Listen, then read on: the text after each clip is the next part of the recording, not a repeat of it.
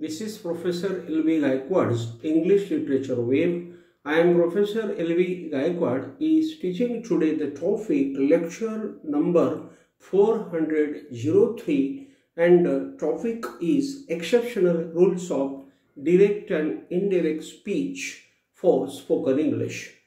Here, before going to the topic in detail, I will request you to subscribe and share my channel. Then my request is to see all the notes which I have put in the description box, because these notes will help you while watching the video like PPTs. So now we are going into the topic. We will think of the following sentences. Means remember here our topic is exceptional rules of the direct and indirect speech. Means we have started the complete here the series of the direct and indirect speech.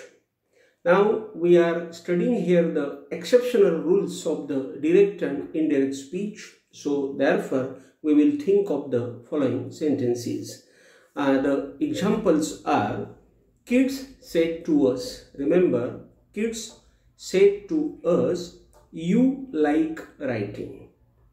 Here the answer will be, Keats told us that we liked writing.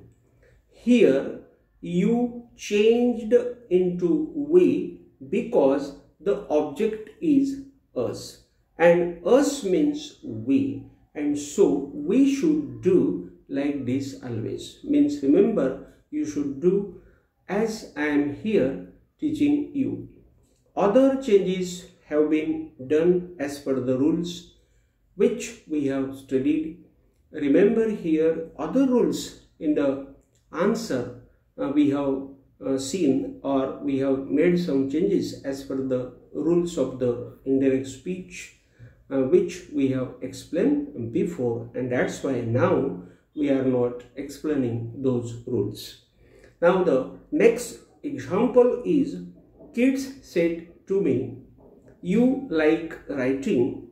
The answer is, Keats told me that I liked writing.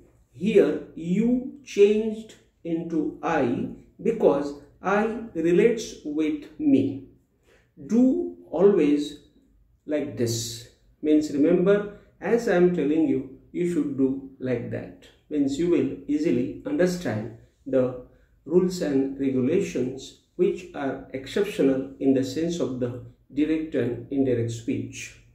Other changes are there as per rules which we have studied in the previous videos. Remember, again I am explaining here that I am only telling in this video the exceptional rules, but other rules we have seen before, and with the help of those rules here we have explained these answers. So please see that and see all the videos which I have made. Now the next example is, Keats said to you, "You like writing." Keats told you that you liked writing. Keats said to them, "You like writing." Keats told them that they liked writing. Here you has become they because you relates with them or with they, and them means they. That is the meaning. Other changes have been done, or I have done other changes as per the rules which we have seen as per the rules of the indirect speech. Now we will see the conclusion of this topic. Conclusion is that this video will develop your spoken English if you can write and speak correct English by studying these videos. To change direct speech into the indirect speech, do the past tenses generally. Remember here I will tell you that if you want to make the changes as I will say in the indirect speech, then you can make the past tense. Past tense means if will is there, do, would. Means past tenses, I said, means there are past tense, there is simple tense, then there is the past perfect tense. That's why do always the past tense is I said, or do always the simple past tense. That is also very true.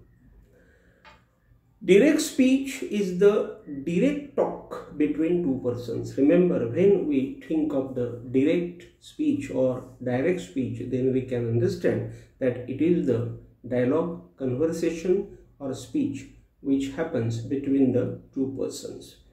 Indirect speech is not the direct talk between the two persons, but it is the sentence of the third person who uses the rules of the indirect speech and makes its new sentence.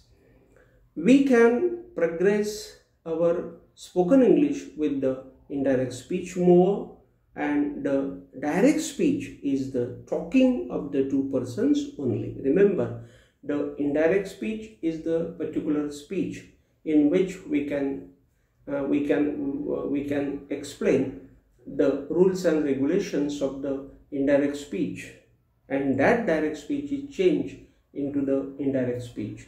It means it is not the conversation of the two persons, but the direct speech is the conversation of the two persons. Means the two persons come together, it means they come in front of each other and they discuss with each other, and that happens the direct speech. So this is the difference between the direct speech and the indirect speech. In this video, we have seen all the information in English.